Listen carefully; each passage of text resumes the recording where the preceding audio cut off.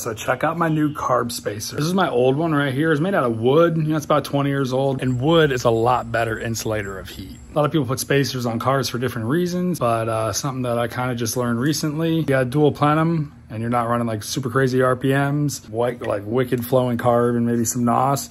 You really want to have a 4-hole spacer. And I didn't feel like dicking around, so I just went with the OEM. I got me an Edelbrock 4-bore spacer there, and I was kind of wondering, you know, what the deal is. And I saw a couple little holes on the bottom of the carb. I was worried that might get blocked out, but check this out. This is what the bottom of the carb looks like right here, right? So you got this spacer on here. And I run a AirGap RPM dual plenum intake on this car. So if you look, you know, there's this thing right here. And I was like, oh, it's gonna block that off and this off, right? But the thing is all these holes had these little tiny ports on them, right? So, you know, I'm no engineer or scientist, but I would think that they're designed to mate flush to one of these adapters on an old school intake manifold, or maybe some of like the late model sort of OEM ones when they were running these Carters. So when you put this one in place,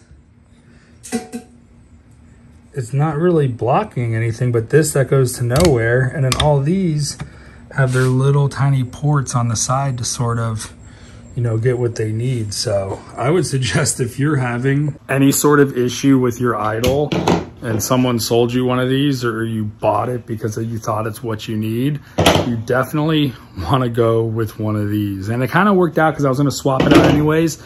Comes with both gaskets, and it comes with the studs, because I had like totally mismatched studs with all kinds of ghetto ass washers on it and stuff. Check the link in the description below. I'll have a link for that. And follow along with this little series I'm doing on this Edelbrock carburetor. It's a 1405 600 CFM vacuum secondary.